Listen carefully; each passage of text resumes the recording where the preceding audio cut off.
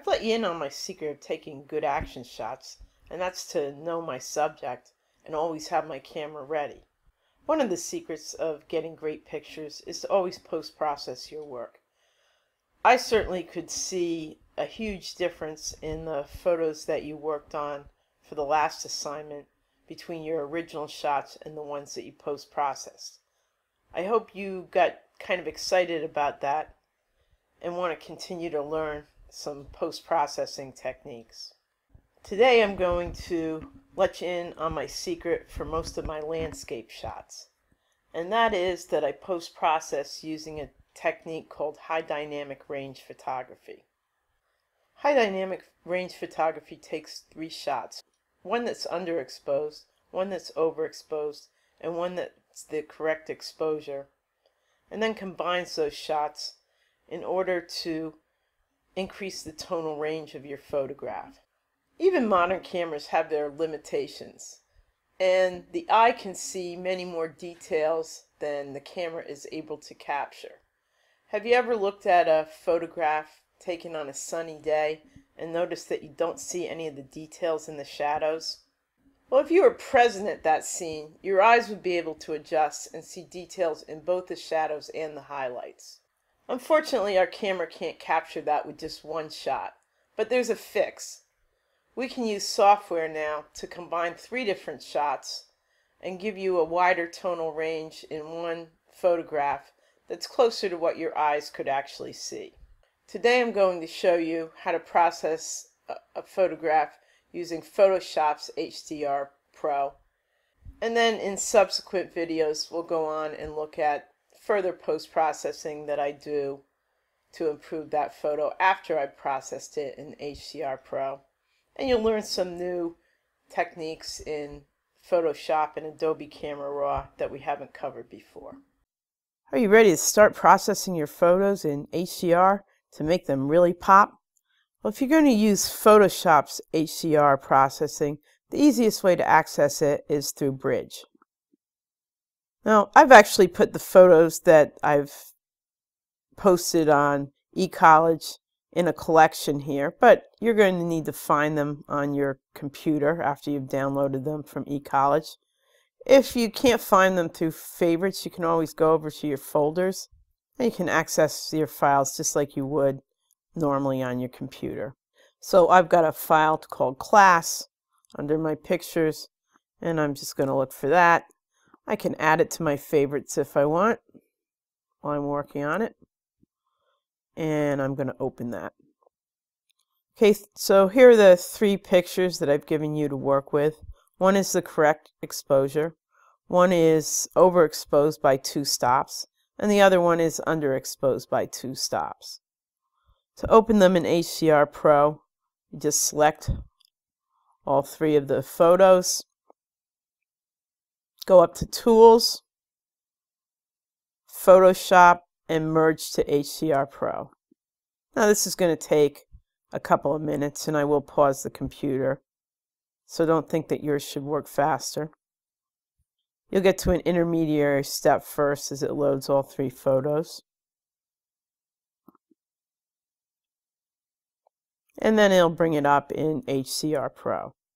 It'll bring it up under this default treatment. The starting point with any HDR program is usually to just go through and look at how your photo looks using the different stock treatments. City Twilight probably won't work for this. As you can imagine, it's done for an evening shot. And yeah, it kind of washes it out, takes the color out of it. So some of my favorite settings under this are the photorealistic. That's a pretty nice setting because it doesn't really look like an overdone HDR image that you can sometimes get. But it gives your photo a little more depth in the highlights and in the shadows. More saturated can sometimes be good for a picture like this, but you see that is a bit overdone. Now, we can tweak this once we've settled on a treatment.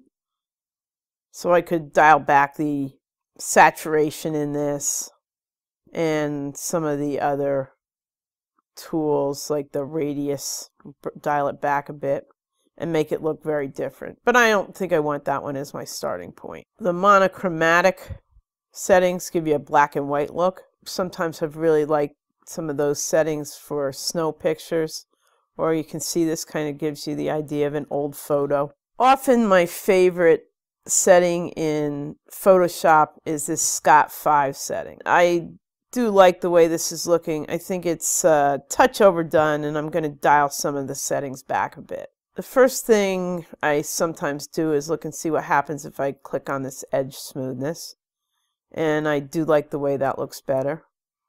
Often I'll dial the radius back on my edge glow. I don't like to have too much edge glow in my pictures. Makes them look a bit unrealistic. We're just looking for something that looks pleasing to us. It's very much like the settings you were fooling with in Adobe Photoshop and Camera Raw to make your photo look a little better in post-processing. There's not really a science to it. You're the artist. It's what looks good to you. And what I'm looking at here is I'm trying to get that muddy look out of here by fooling with some of this stuff. Dialing the gamma back seems to be helping me a little bit with that. See if I put the gamma way over there. Let's see what happens. But if I take it all the way out, it gives it almost a Halloween look, which might be appropriate for now. Now, when you're doing this, you do not have to do exactly the same thing as I do. You can choose different settings and make this photo your own, or you can post-process your own set of photos using HDR. Details is usually overdone in the Scott 5, and that's always something I want to dial back, and you see I'm getting a little better sky by doing that. See how much I want to dial it back. Doing that, I'm definitely getting my sky cleaned up a little bit, but I lose some of the impact. But I tend to like my photos to look a touch realer when I do the HDR. I'm going to bring my shadows up a bit because I think I'm losing some detail in there. Although some of this picture could use a little more saturation, I think I'm getting too much saturation in comparison over in the fall autumn leaves section. Now I want them to pop, but maybe at this point I'm going to leave my vibrance. I want to dial the saturation back just a touch. Now I can fool with my exposure and stuff like that later. I'm kind of liking the way this picture looks about here, but it's just a start. I hardly ever just leave my photos after I've done my HDR processing. I'll then bring them back into Adobe Camera Raw and Adobe Photoshop to put some finishing touches on them. So I'm going to hit OK. And I'll bring it back into Photoshop. And you'll see it's merging the three pictures, so it takes a little bit of time. I'm going to put the hand tool on and fill my screen so I can get a better look at it. I actually prefer doing my first set of post-processes in Camera Raw or Lightroom. All you Lightroom users, Camera Raw and Lightroom really aren't all that different. So I'm going to save this file as a TIFF because Camera Raw won't open PSD files. And we'll call this HDR for class. And I'm changing it to a TIFF rather than a JPEG because this is an intermediate photo. And JPEGs are lossy, meaning that every time you work on them and close them and open them again, they do lose some information. Whereas TIFFs are a lossless format. And hopefully this is going to be a picture suitable for printing, and I don't want to lose any quality on it. So I'm just going to hit save now.